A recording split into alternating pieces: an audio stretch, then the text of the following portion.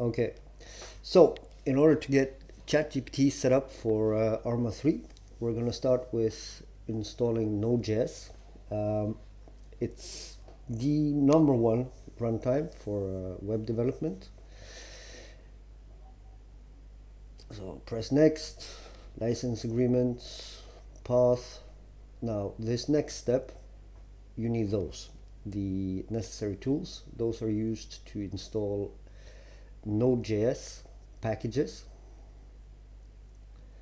So once this one is done, the tools will also be automatically installed if you check the box.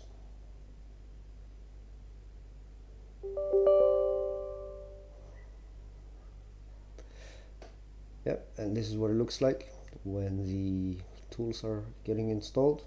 I'm probably just going to skip through this. It takes a little while, 5 minutes, something like that. Once node.js is installed, you gotta subscribe to DCO-GPT. Now the dependencies here may vary in the future. Right now you don't really need A3 TTS or CBA. However, they're good to have, and at least with the TTS, that's going to give a lot more immersion into this. Next step is start one game with DCO-GPT loaded, and the reason, and of course the dependencies, initdbi2 to be specific.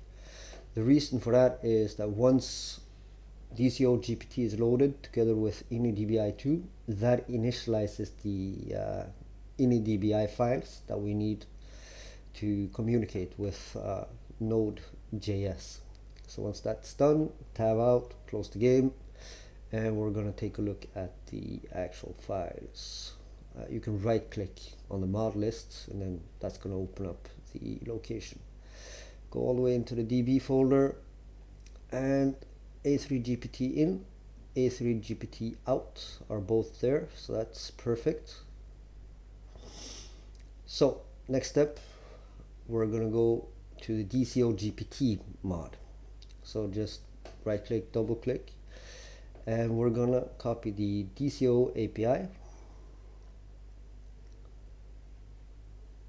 and this is the program that's gonna communicate with OpenAI, like the bridge between OpenAI and Arma 3. Step #1 here is setting up the config file. So first we need the path to the initdbi2 DB.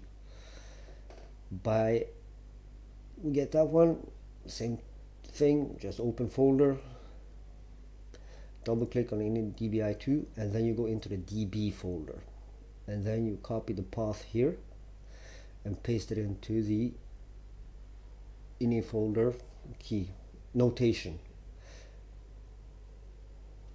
Next step is getting the API key, and you get that one from OpenAI, platform.openai.com.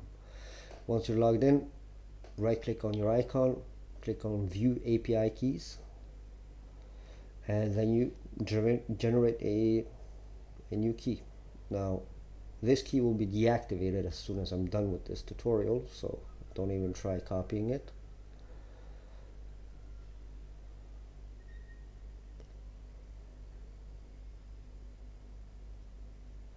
And then we paste it in to the config file. DCO-config.cfg is the name of the file, by the way. With that, you got everything you need in terms of the config. Then the last step is setting up the actual API, and that one is also pretty straightforward if you ask me. So first we copy the path to the API folder. We're going to use PowerShell to navigate in, so it's cd double quote, paste in the path, double quote, end, enter. That's going to navigate you into the API folder. Then we run npm install, which is why we installed the tools earlier when we were installing node.js. Once that is done, we're going to run node and dot.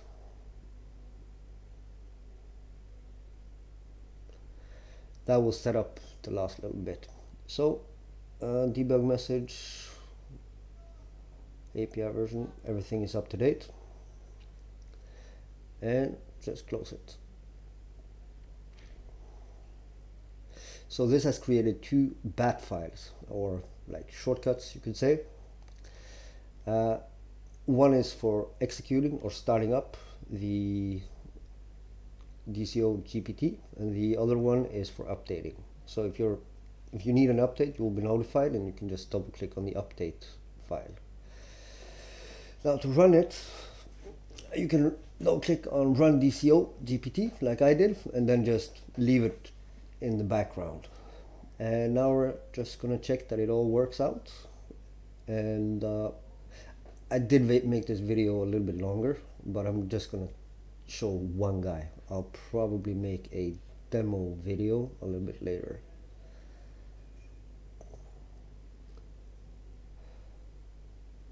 Yep, and that's it.